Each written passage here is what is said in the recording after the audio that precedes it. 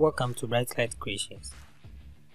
In today's video, we are going to talk about your properties not showing. There are some guys that will call me and say, "Hello, Bright. I would like you to help me out this thing.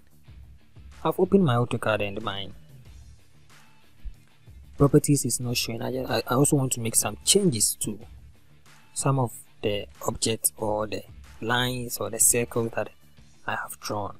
I want to make changes to it. So how do we get these things done?" Okay, so basically today's video, that's what you are going to talk about. So let's say you've opened your AutoCAD like this, and your properties is not showing, but you've drawn a line or an object like this, or let's say a circle also to it like this. But here is the case. Now you want to make changes to their colors.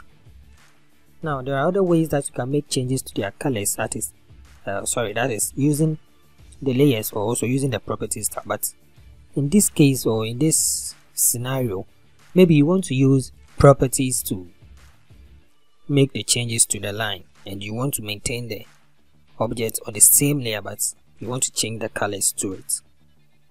Okay. Now your properties too is not showing. Now you have like 2 or 3 ways to give that command to appear or to make the properties come or show on your desktop. So the first one is using the shortcut, which is Ctrl+1, and also second is using the command line just below here where the cursor is moving right now, the command line. Then you type in the command properties, or also PR, which is also a shortcut to the command. Or you can go to the view tab here, then you come to properties, then you click on it, and the properties will show here. Okay, now sometimes you will see that the properties is showing though, but it is being docked, or it is being overlaid on the screen. Yes, let me put it that way. It has been laid over the screen like this, and now you want to put this thing to, let's say, a corner, or at the top, or at the left, right, like wherever you want to place this thing. So what you do is you hover your cursor onto the palette, then you right click, then you will see options showing like move, size, close, allow docking, anchor left, anchor right, auto hide, transparency, and all this stuff. So when your allow docking is not selected like this, what you have to do, and before you can move it to either left or right or at the top, you allow the docking, and after it has been selected, you move it either to the left or the right or wherever you want. So if I click on anchor left, you can see that my properties palette has moved off the screen to the left side of the screen. You could see how it's moved, and possibly maybe you don't want your screen to also be crowded, or maybe you want more space, that you would like to put more things there or more commands, or to make your workflow easier and simple. So you can change this thing from the text only to icons only, and now you could see this big thing has become very small on the screen. So in this case, when you do it icons only, you are going to get a lot of commands. You can put a lot of commands on the screen, which is going to help you make or move the work faster. Anybody and how he or she wants it. Now now we are coming to where or when you can make changes, or we'll go straight into this properties and what these things can do for you.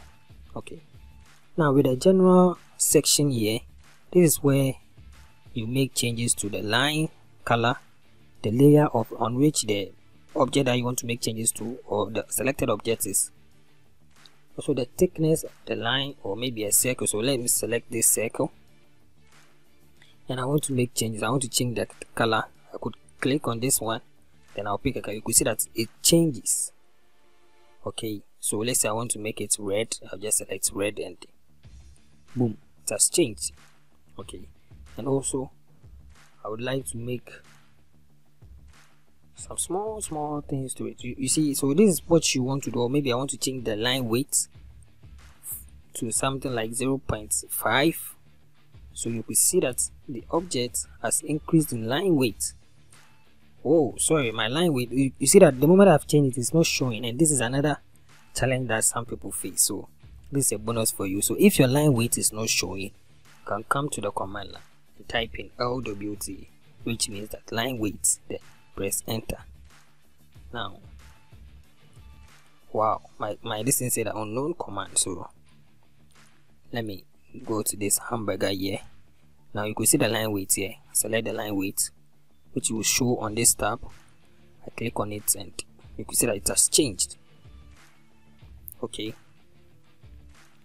so this is basically what you can do with the properties palette. It helps you to make changes to the color, the line weight, or it makes the works move faster.